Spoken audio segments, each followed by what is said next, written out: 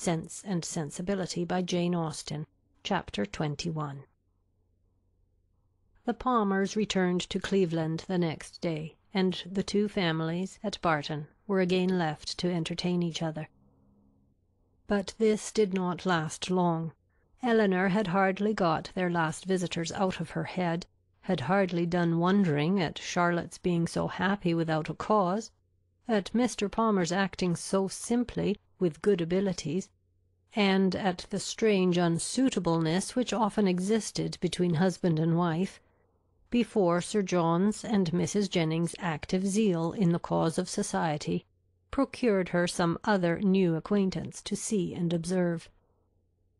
In a morning's excursion to Exeter, they had met with two young ladies, whom Mrs. Jennings had the satisfaction of discovering to be her relations, and this was enough for Sir John to invite them directly to the park, as soon as their present engagements at Exeter were over. Their engagements at Exeter instantly gave way before such an invitation, and Lady Middleton was thrown into no little alarm on the return of Sir John, by hearing that she was very soon to receive a visit from two girls whom she had never seen in her life, and of whose elegance, whose tolerable gentility even, she could have no proof, for the assurances of her husband and mother on that subject went for nothing at all. Their being her relations too made it so much the worse, and Mrs. Jennings' attempts at consolation were therefore unfortunately founded, when she advised her daughter not to care about their being so fashionable, because they were all cousins, and must put up with one another. As it was impossible, however, now to prevent their coming, Lady Middleton resigned herself to the idea of it, with all the philosophy of a well-bred woman, contenting herself with merely giving her husband a gentle reprimand on the subject 5 or 6 times every day. The young ladies arrived. Their appearance was by no means ungenteel or unfashionable. Their dress was very smart, their manners very civil. They were delighted with the house, and in raptures with the furniture, and they happened to be so dotingly fond of children, that Lady Middleton's good opinion was engaged in their favour before they had been an hour at the park. She declared them to be very agreeable girls indeed, which for her ladyship was enthusiastic admiration. Sir John's confidence in his own judgment rose with this animated praise, and he set off directly for the cottage to tell the Miss Dashwoods of the Miss Steeles' arrival, and to assure them of their being the sweetest girls in the world. From such commendation as this, however, there was not much to be learned. Elinor well knew that the sweetest girls in the world were to be met with in every part of England, under every possible variation of form, face, temper, and understanding. Sir John wanted the whole family to walk to the park directly and look at his guests. Benevolent, philanthropic man! It was painful to him even to keep a third cousin to himself. "Do come now," said he. "Pray come. You must come. I declare you shall come. You can't think how you will like them.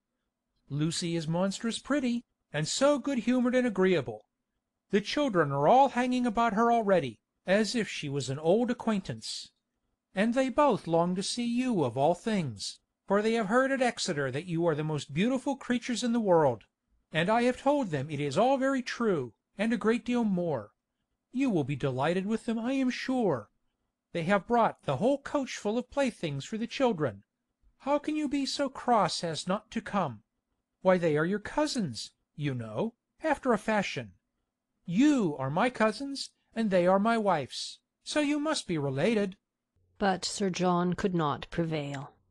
He could only obtain a promise of their calling at the park within a day or two, and then left them in amazement at their indifference, to walk home and boast anew of their attractions to the Miss Steeles, as he had been already boasting of the Miss Steeles to them. When their promised visit to the park and consequent introduction to these young ladies took place, they found in the appearance of the eldest, who was nearly 30, with a very plain and not a sensible face, nothing to admire, but in the other, who was not more than 2 or 23, they acknowledged considerable beauty.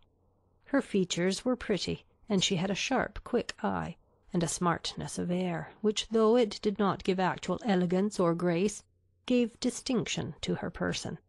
Their manners were particularly civil, and Elinor soon allowed them credit for some kind of sense, when she saw with what constant and judicious attention they were making themselves agreeable to Lady Middleton.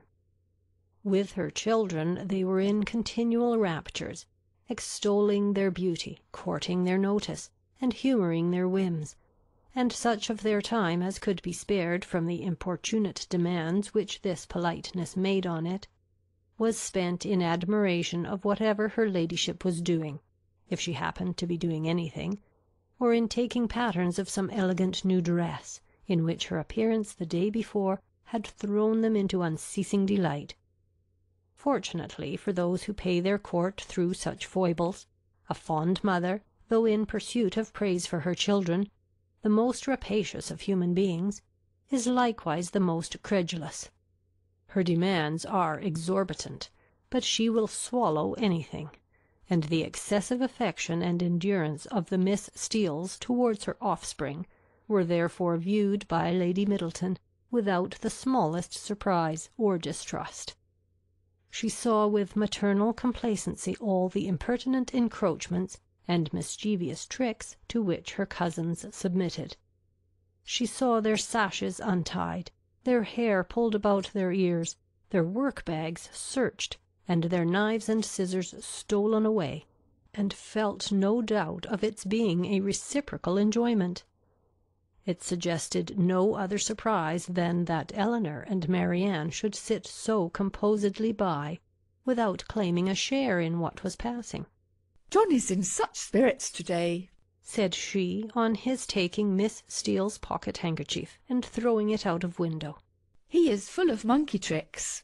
And soon afterwards, on the second boy's violently pinching one of the same lady's fingers, she fondly observed, "How playful William is! And here is my sweet little Anna Maria," she added, tenderly caressing a little girl of 3 years old, who had not made a noise for the last 2 minutes. "And she is always so gentle and quiet. Never was there such a quiet little thing." But unfortunately, in bestowing these embraces, a pin in her ladyship's headdress, slightly scratching the child's neck, produced from this pattern of gentleness such violent screams as could hardly be outdone by any creature professedly noisy. The mother's consternation was excessive, but it could not surpass the alarm of the Miss Steeles, and everything was done by all three in so critical an emergency, which affection could suggest as likely to assuage the agonies of the little sufferer. She was seated in her mother's lap, covered with kisses, her wound bathed with lavender water, by one of the Miss Steeles, who was on her knees to attend her, and her mouth stuffed with sugar plums by the other. With such a reward for her tears, the child was too wise to cease crying. She still screamed and sobbed lustily, kicked her 2 brothers for offering to touch her, and all their united soothings were ineffectual, till Lady Middleton, luckily remembering that in a scene of similar distress last week, some apricot marmalade had been successfully applied for a bruised temple, the same remedy was eagerly proposed for this unfortunate scratch, and a slight intermission of screams in the young lady on hearing it gave them reason to hope that it would not be rejected. She was carried out of the room, therefore, in her mother's arms, in quest of this medicine, and as the 2 boys chose to follow, though earnestly entreated by their mother to stay behind, the 4 young ladies were left in a quietness which the room had not known for many hours. "Poor little creatures," said Miss Steele, as soon as they were gone. "It might have been a very sad accident." "Yet I hardly know how," cried Marianne. "unless it had been under totally different circumstances. But this is the usual way of heightening alarm when there is nothing to be alarmed at in reality." "What a sweet woman Lady Middleton is," said Lucy Steele. Marianne was silent. It was impossible for her to say what she did not feel, however trivial the occasion. and upon Elinor therefore the whole task of telling lies, when politeness required it, always fell. She did her best when thus called on, by speaking of Lady Middleton with more warmth than she felt, though with far less than Miss Lucy. And Sir John too, cried the elder sister. What a charming man he is! Here too Miss Dashwood's commendation, being only simple and just, came in without any éclat. She merely observed that he was perfectly good-humoured and friendly. And what a charming little family they have! I never saw such fine children in my life. I declare I quite dote upon them already, and indeed I am always distractedly fond of children. I should guess so, said Elinor with a smile. From what I have witnessed this morning. I have a notion, said Lucy. You think the little Middletons rather too much indulged. Perhaps they may be the outside of enough, but it is so natural in Lady Middleton, and for my part, I love to see children full of life and spirits. I cannot bear them if they are tame and quiet. I confess, replied Elinor, that while I am at Barton Park, I never think of tame and quiet children with any abhorrence. A short pause succeeded this speech, which was first broken by Miss Steele, who seemed very much disposed for conversation, and who now said rather abruptly, "And how do you like Devonshire, Miss Dashwood? I suppose you were very sorry to leave Sussex?" In some surprise at the familiarity of this question, or at least of the manner in which it was spoken, Elinor replied that she was. "Norland is a prodigious beautiful place, is it not?" added Miss Steele. We have heard Sir John admire it excessively, said Lucy, who seemed to think some apology necessary for the freedom of her sister. I think everyone must admire it, replied Elinor. Whoever saw the place, though it is not to be supposed that anyone can estimate its beauties as we do. And had you a great many smart beaux there? I suppose you have not so many in this part of the world. For my part, I think they are a vast addition, always. But why should you think, said Lucy, looking ashamed of her sister, that there are not as many genteel young men in Devonshire as Sussex? Nay, my dear, I'm sure I don't pretend to say that there aren't. I'm sure there's a vast many smart beaux in Exeter.